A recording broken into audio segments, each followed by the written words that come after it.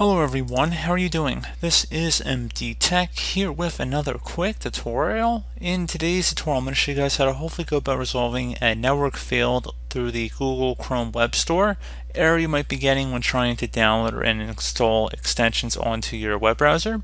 So this should hopefully be a pretty straightforward tutorial, and without further ado, let's go jump right into it. So first things first, you want to close out of any open browsers you may have open and open up the Start menu. Type in File Explorer. Best match should come back with File Explorer listed right above App. So go ahead and left click on that. Select this PC on the left side, and now double click on the local disk where Windows is installed on, or wherever your programs are. So most people, it should be the C drive. It should have a little Windows icon above the hard drive. So go ahead and double click on that. Do the same thing for the Windows folder. So go double click on that.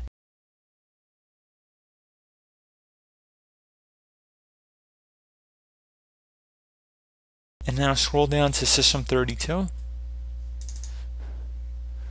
And now do the same thing for the drivers folder.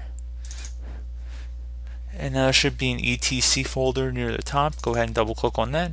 You want to right click on the host file and then select copy. And now right click on the desktop icon over here on the left side and then select paste. You could also just paste it onto the desktop directly, whichever method you prefer. And now that our file is on our desktop, we want to right click on it and select Open With. You want to select Notepad and then select OK. If you see anything listed in here like 27.0.0.1 clients2.google.com, there might be a couple of Google entries in here. You want to just delete them.